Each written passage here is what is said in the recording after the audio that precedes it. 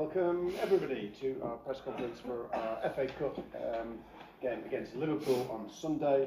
The first section is embargoed until 1:30 p.m. Let's get going with Simon Peach. Hi Erik. What is the latest, first of all, with Rasmus Hojlund, Harry Maguire and Wan-Bissaka? We had a good week. So all the players you mentioned, they returned on the pitch. Partly in the start of the week, and today we had a session and they were all training. So they're available for... I think we have tomorrow one session. Of course we have to see how they recover from this tomorrow, but it looks good. Is there anybody else back or unavailable? Yeah, it's so Tom Hiete is back as well. Also was very good. Mason Mount trained also whole week with us. First part of the week also partly, but then also we had some full sessions with us. So it's looking good.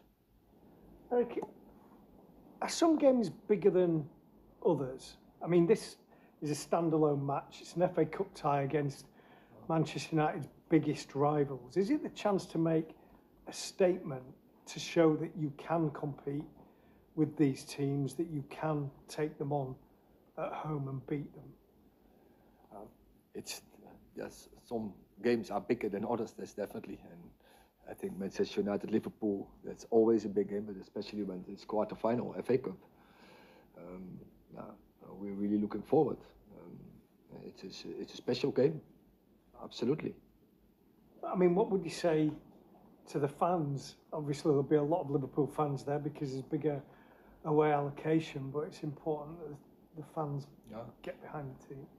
Yeah, but of course, to the fans, they see it as a very big game, and they are very eager for us to win this. And I'm sure they will ride behind us. And as you mentioned, there are more Liverpool fans, so they have to be really loud to support us. That we had them, but I'm convinced they will do that, absolutely.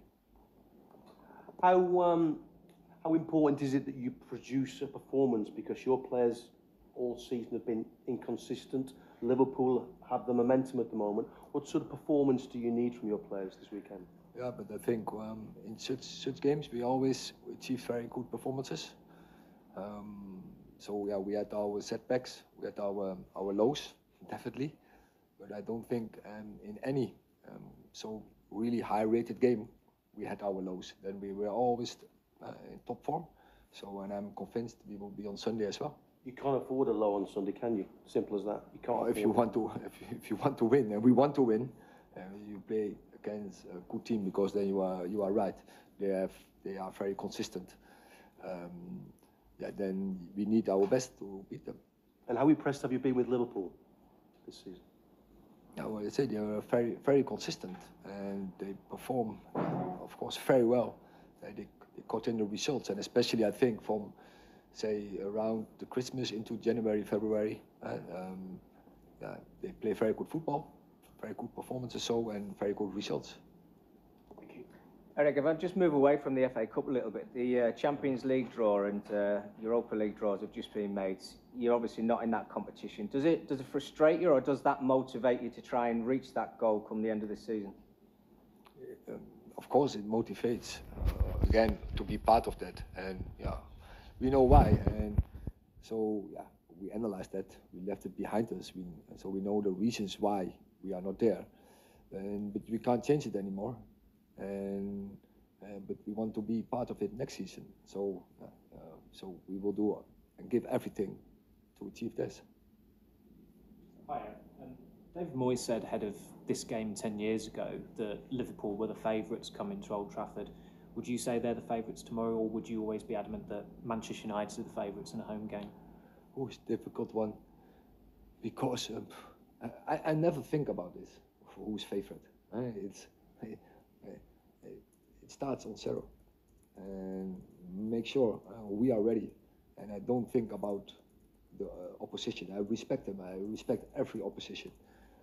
But it's about make it our game, and it's about this, where we know where the strengths are, but also where their weaknesses are, and it's about that our team is in the best. It's about this. Hi, Erik. It's been a difficult season, obviously, in the Premier League, going out of Europe, injuries you've had. But do you feel that a victory on Sunday could almost be a catalyst and transform the season and give you the momentum to maybe push for that Champions League place in the last 10 games as well? Now, what we never got to turn around so far. And we had our opportunities, but we missed the opportunities. Yeah, Sunday we have another good opportunity to get the momentum. And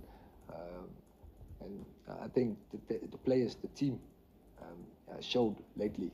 I think from January on, we are in a very good series of games with a lot of wins. And so they can have the belief they can do it. And now we have to take the momentum. And that is also what I feel when I train with them during and around the games, that they have that belief, they have so good confidence, good spirit is in the team, and go and play and get the turnaround, yeah. Chris. Hi, Erik. You said that in general this season you've been quite good in the big games.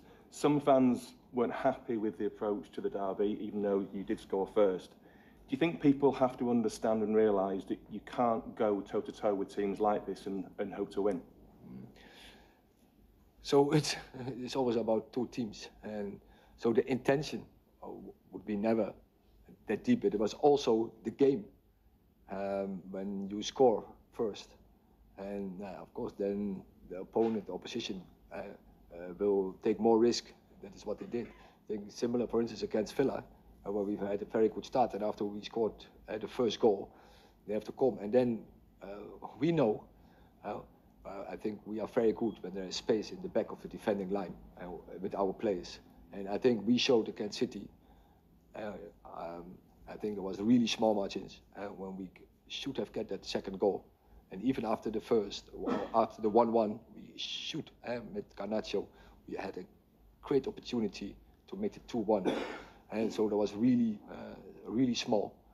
And then we could have won this game. And yeah, so that will be also our intention for Sunday. Yeah, we will go and be brave and go forward where it's possible. But also we know when there's space in the back of their defending line and we can explore it.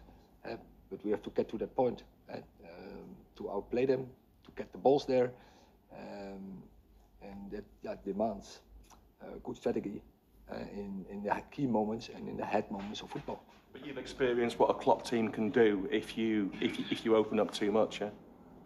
I know. Last question in this section, Rob.